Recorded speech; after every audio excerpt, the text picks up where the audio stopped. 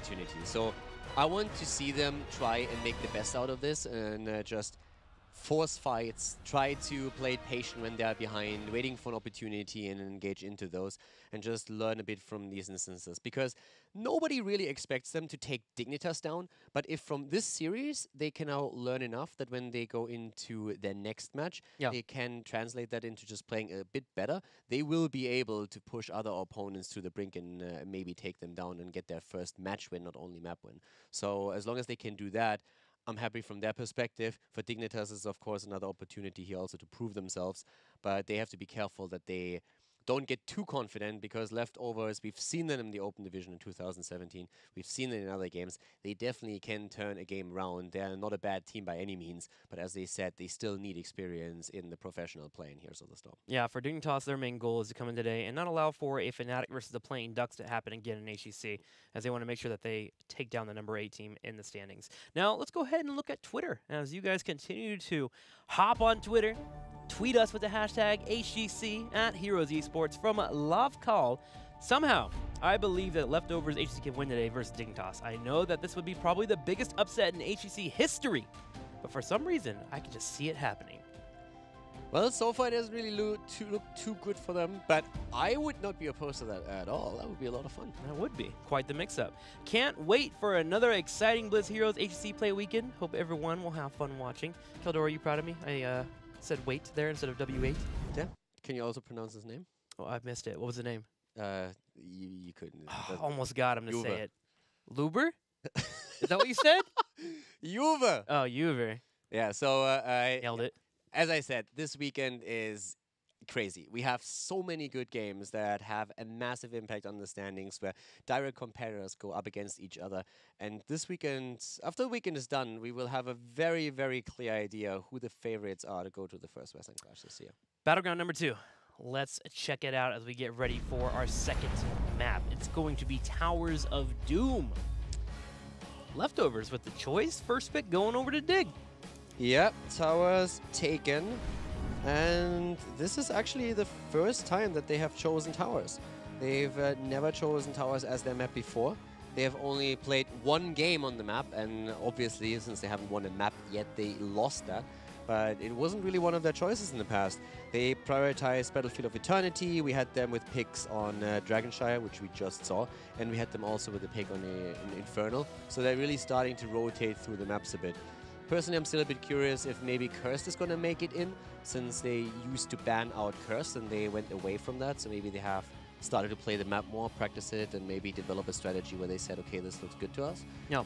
But they're also a team that, at this point, is willing to sometimes throw out interesting combos. We've seen them with Nova, for example, which nearly led to a victory. And arguably, they should have won the Nova game. Yeah. So depending on the map, depending on the situation, they would be the team to try and pull something funky to surprise an opponent. If you missed that game, it was Leftovers versus Trick Esport, the final game in this series. Nova taking on Blaze, and that was quite the series. We did see a lot of weird coordination coming out towards the end there. I felt like Leftovers started to fall apart a little bit, but still a great composition that we felt like should have earned a victory. So maybe we'll see that here on Towers of Doom. If not, I'm okay with them running the same composition they had last game. Maybe a different warrior slotted in there to be a little bit more aggressive on sapper play.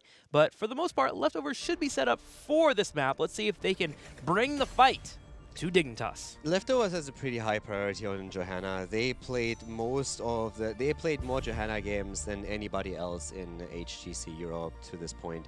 Johanna has now 10 games played, and she only won 2 of them, so that's a 20% win ratio. She's really suffering. We see her most of the time on Tomb of the Spider Queen, but we also see her on Dragonshire, as we did in the last game. So maybe change it up here a bit. Dignitas now heading straight into our second one. We're currently, of course, looking on Towers of Doom. Normally, Abathar is one of the heroes that they really like to ban early on here. Genji, of course, is another one to consider. And they jump on banning out Genji, first of all. Genji, a bit strong on this battleground. I would be shocked to not see Abathar banned, because that's what Leftovers did twice now when they played here. So on Towers of Doom, it is definitely one of their main banned heroes. They banned Hanzo in the past as well, but right now, when you go up against Dignitas, I personally think I would be a little bit more scared about Abathar. They leave it alone. Hanzo's been taken away. Shimada Brothers, no play zone on Towers of Doom. Will we get the first Abathur, or will it stay with an Uther or a support that we normally see from Dig? Yeah, I'm curious about that too. Yeah, that's because what I'm wondering. Abathur is banned all the time, and for really good reason. Every time we see him, he has a massive impact on the game, does really well, but are they going to choose him now? They go for Tracer first of all. Now, Abathur can be paired with Tracer quite easily, and Tracer is actually a hero that Dignitas themselves in the past have banned on this battleground on their second ban slot. And keep in mind what I said earlier, they are the team that is the most successful with Tracer by far. They played her 3 times, have 3 wins right now, and overall Tracer is sitting at only 40% win ratio. So most of the wins that she has are thanks to Dignitas, and now they're playing her for the 4th time. I mean, it helps when you have 3 of the best Tracer players on your team. You have Zalia, who's playing support now, but currently being played by Poik and Snitch when it comes to that Tracer. So they're able to overlap in hero pool, and they're absolutely devastating on those 2 characters. So Leftovers have to think about it. How do we want to handle the Tracer? Do we see a variant come back in? Is there any other warrior that really stands out that could really help out Leftovers for stopping this onslaught of damage that comes out from Tracer? We could definitely see variant. There's so many questions right now. First of all, Dig is going to try to pair Tracer with Malfurion. Very likely, at least. So, do you pick him away? And they don't. They go for an early Rhaegar again. And this is one of the points that I really don't like about Leftovers and the way they draft. Their Rhaegar priority is extremely high, more so than any other team. And Rhaegar is not a bad pick, but it makes them, first of all, a bit predictable. And they end up in situations like this one, where in their first rotation, they pick Rhaegar, even though the meta itself leans more towards Uther early picks, towards Malfurion, or even Lucio. There's nothing wrong with picking Rhaegar, but picking Rhaegar this early in the rotation seems to be a bit weird, especially when you know that your opponent is most likely going to look to pick up Malfurion here.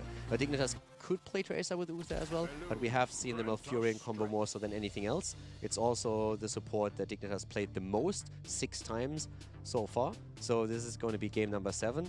And I would have expected the Leftovers to maybe go into an Abathur early on, maybe at least pick Malfurion away, and not go into Rhaegar here. So definitely a bit of a weak spot, I think, in the drafting pattern. It's a really hard struggle, isn't it? Trying to play what you think is good, and then also trying to adapt to your opponent. And Leftovers right now, I feel like they should be adapting more often because they are 0 and 9. So reactions, they have nothing to lose if they try to go for a reaction or try to stop their opponents and try to adjust. And of course, learn from it, which is something they mentioned they want to do. But this Dahaka Rhaegar kind of has me worried. I want to see what's going to happen towards the later stages of the draft. If they grab someone like the variant, which we haven't seen in forever, it becomes a little bit better because Rhaegar's here for that wave clear. But again, we want to see some adjustments from Leftovers. I don't even have a problem with him playing Rhaegar. Link plays a fantastic Rhaegar. It's absolutely fine. I have a problem with him being this high in the draft. Since, what are the chances? First of all, if you are playing in HGC, your support needs to be able to play more impactful supports than only one. And I believe that Link is capable of doing that. But the chances that Dignitas is actually banning out Rhaegar or picking him away are very slim. And even if they would do that, you still have Uther or Malfurion around who are, from a play perspective, offering you a lot of opportunities where you could, for example, use Malfurion with an ETC, power slide into roots. You could pair it with something else. But Dignitas said, hey, we play Tracer. So they're not going to play Rhaegar with this. But they might actually be banning out Rhaegar. But that's the only way where this could happen. And then you still have other supports available. So if they would have picked Rhaegar a bit later in the draft, I would have liked that a lot more. So that didn't happen. Right now they have to deal with this situation. Since Dahaka is taken, Dignitas doesn't look on Dahaka, but they are still trying to shut down... sorry, Dignitas is not looking at Abathur, but they're still trying to shut it down, since Abathur could be a big game changer with Greymane here in particular. But yeah, Leftovers falling back into some patterns when they're drafting. Rhaegar and Greymane involved in most of their drafts. Well, speaking of patterns, Greymane coming in. Greymane's pretty typical against the Tracer composition with that go for the throat, trying to grab and engage and then kill her right away. Much easier to pull off, especially towards the later stages of the game. The issue is whether or not you're going to fall behind, and do you have a tank that can help you lock down that target. They grab Muradin here. Now, Muradin gives you some ploys for aggressive plays, and also you can handle that front damage from a Tracer if she drops down the Pulse Bomb. But again, I maybe would like to see a little bit more variety. Regardless, they do have the wave clear, so the draft isn't too bad. Yeah, Muradin is also another hero that they play a lot. They have played him 4 times up to this point, and this is going to be the 5th time. But yeah, they have a couple of core heroes that they play nearly exclusively, whereas others they don't really look at too much. So that's one of the things that I personally find a bit interesting. They are, for example, one of the 2 remaining teams in HGC Europe that hasn't played a Nubarak yet. Not saying that they should have picked him here over Muradin, but it's just another hero that is actually really strong, that is being played a lot right now, that they so far haven't even looked at. Zealots didn't play him either, but everybody else, so to say, does. And Nubarak is arguably one of the best tanks that exists currently, even in the global meta. When you look at North America, you look at Korea, and Nubarak is doing fantastic. Final pickup coming in from Leftovers. It's going to be the Brightwing, which is something that we have not seen too often lately. In fact, non-existent in EU, right? We haven't seen a single Brightwing yet in our actual games. Not that I know. Yeah, so first Brightwing here in HGC, and it's going to be by the Leftovers. Now, there is some positives to the Brightwing pickup. First off, you're in a double support composition. She can afford to go off like Dahaka and globally soak up, but also that polymorph, instrumental against a dive coming your way. And I also like the Brightwing pickup because Lunara got picked up on the left side, which means you need a little bit more healing to come in. Rhaegar, over time, is going to run out of mana and lose out on that sustained battle, so Brightwing helps out with that. You don't like it, though? He hates Brightwing, though. I think Brightwing right now is not really strong enough. Mm. You are right when you are talking about Lunara, but I feel Rhaegar can do a pretty decent job with that already. And my concern is that they lack the damage output. They really rely on stacking CC and taking, I feel, Tracer apart. Yeah. That's what they really need to do. So let's say Brightwing gets a polymorph in and Dahaka can capitalize on that with a quick drag as Tracer is CC'd already. And they kill Tracer, I can see that happen. Or if they do the same to Lunara. But the positioning that we see from Dignitas is usually strong enough to play around that. So if they don't get that kill, I don't think they can do anything in these team fights later on. They can, on the other hand, and that's one of the big advantages of their composition, they can try and use the global mobility. Yeah. If they are able to pull that off, they could force Dignitas in some uncomfortable situations, but I feel from a pure damage perspective, Greymane alone is not going to do the trick here for them. So they will have heavily to rely on the CC to get these kills. But we're going to find out right now as we're heading into game number 2. All right, let's find out. On the left side in the blue, Dignitas. Snitch playing Lennar, Poik on Tracer, Zelion Malfurion, JPL playing Arthas, and Wubby on Blaze. Will they be able to stop the Brightwing composition? To the right side of the map, we have the Leftovers. Brightwing played by Blake Kidney. We have Dahaka played by Podivos, DAB on Greymane, Lel Auba on Muradin, and we see Linked playing Rhaegar. So straight into it. Gonna watch the Tracer. She'll be the one that you want to keep an eye on in the early stages. Later on, though, as we go past the mid-game, hit level 13, watch for the Lunara to start putting out the damage, especially paired here with an Arthas and a Blaze. The slows will be in abundance here. Yeah, and that could, of course, lead us to some dirty damage on level 13 with the unfair advantage. Dirty damage. Yeah, it's favorite damage. It's pretty crazy. If you have an Arthas at the front line and then you have Roots and also the slows on Blaze, you can capitalize on unfair advantage to the end of days. Only question is Dignitas afraid enough of Greymane and the potential go for the throat here that they say, hey, we need greater spell shield just to dodge some so nobody can blow her up. But yeah, this game could definitely get out of hand quite quickly if the Leftovers cannot capitalize on their global, since this is the best advantage they have. But Lauba is already in trouble. He's dead. He should be, yeah. Arthas locking him down. Oh well, my gosh, the support might be enough. Ah, not quite. Not quite. Letting keep trying to save him. But Tracer and Arthas just a little bit too relentless. I don't know why, but my brain's doing that weird thing again, thinking, you mentioned dirty damage, but what would we consider clean damage in Heroes of the Storm?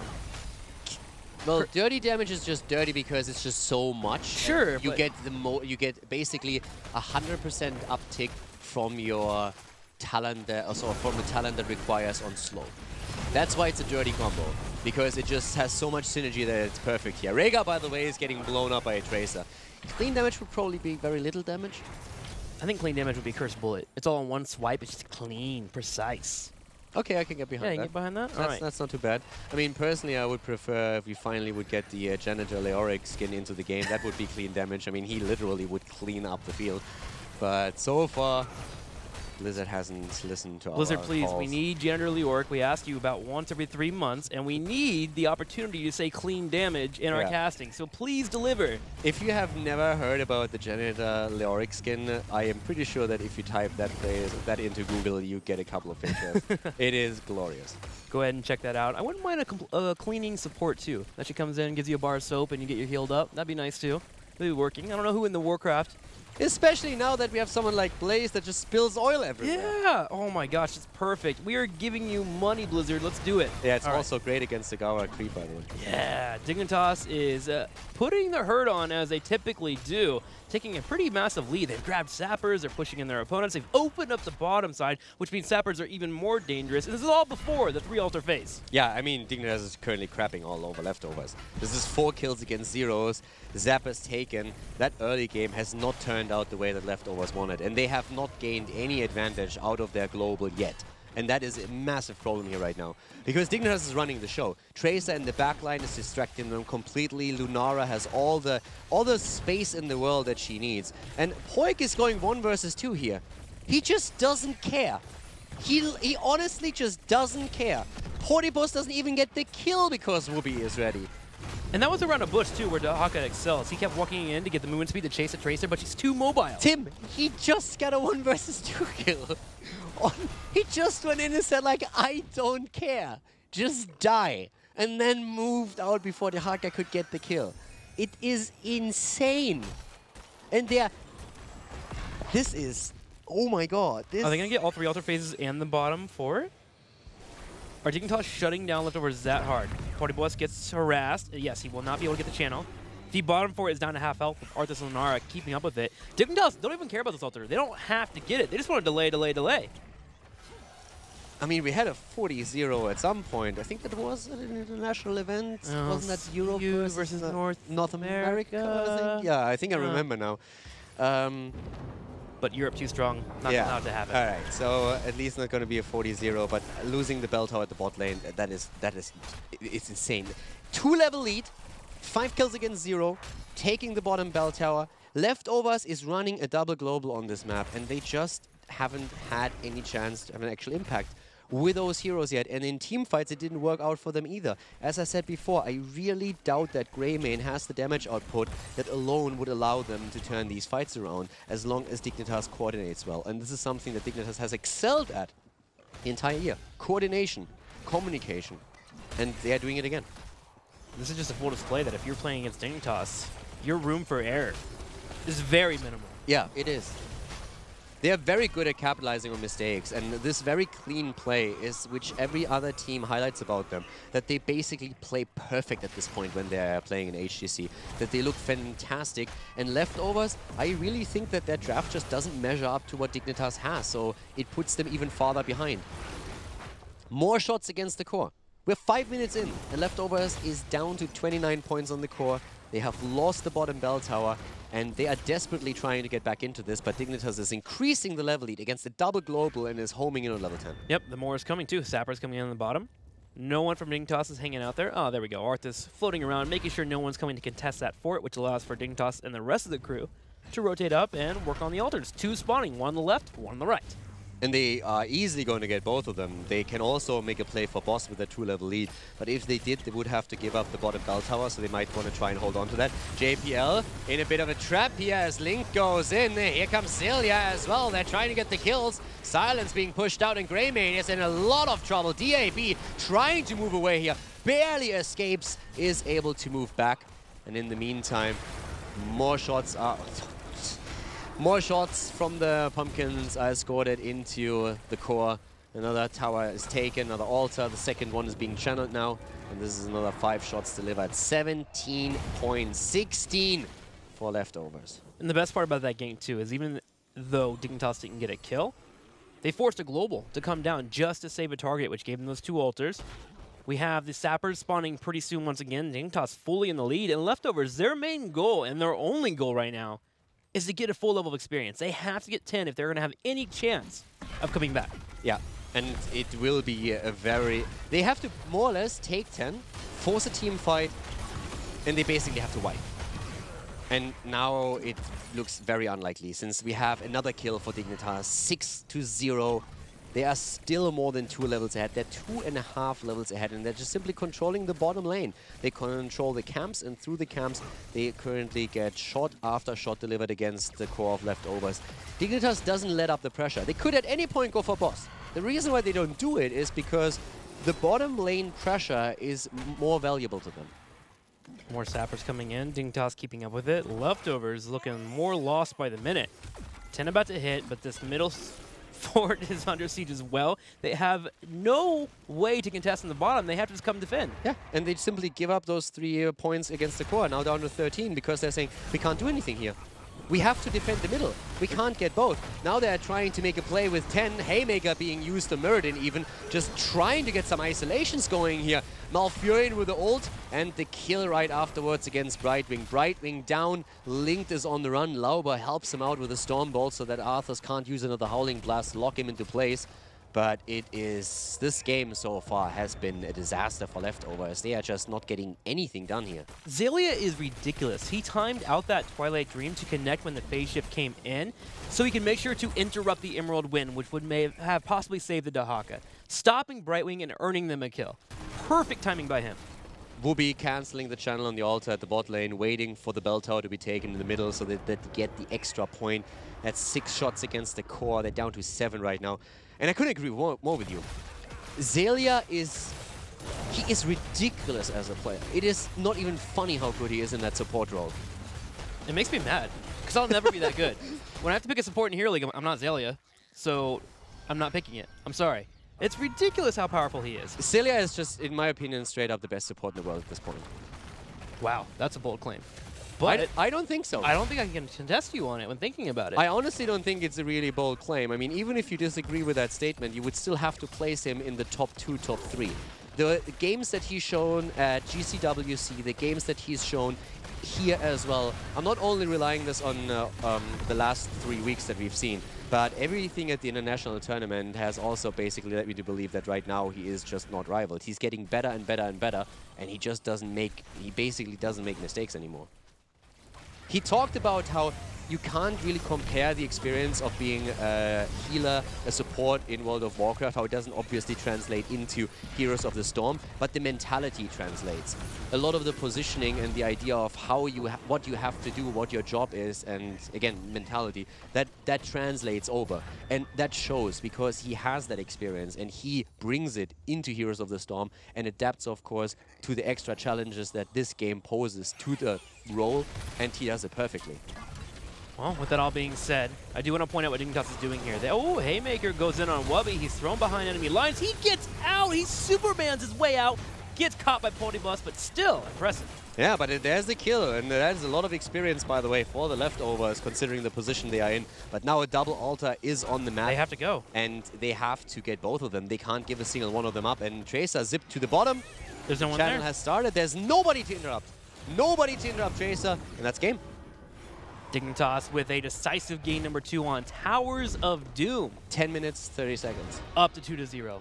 Just like that. Dignitas is on another level. Granted, this is one of our mismatches of the weekend, but still, they are undefeated. Currently, what now? 11-0? Looking for a 12-0 with game number 3. Leftovers had a couple of moments where they got a kill, but other than that, map control heavily in the favor of Dignitas against double global. And I have to say it again. I think Leftovers, they need to change their drafting. Yeah. They walk away with compositions that in itself are not horrible. Yeah. Even though I completely disagreed with the Brightwing as a second support pick on the last one, but I can see the idea behind it. So it's not that I say, okay, this has no chance of winning whatsoever. But for me, really the biggest crime is, and I talked about this during the draft, putting Rhaegar into the first pick rotation is a mistake right now in the current meta. Uther is incredibly powerful. He's paired a lot with Greymane, and Leftovers, they play Greymane all the time. If you already do that, then combining him with Uther really would help you. You know your opponent is aiming for the Tracer Malfurion composition that we've seen so much, so if you are okay with playing Malfurion, pick Malfurion away from them. Make sure that you do that. And even if you don't want to take any of these 2 supports, then still leave Rhaegar for one of the later picks and take another high-impact hero at the start that is strong in the meta now, just so that you have a better position for yourself. I also would love them to finally start playing Inubarak. They try to be aggressive. Greymane is the hero they pick the most.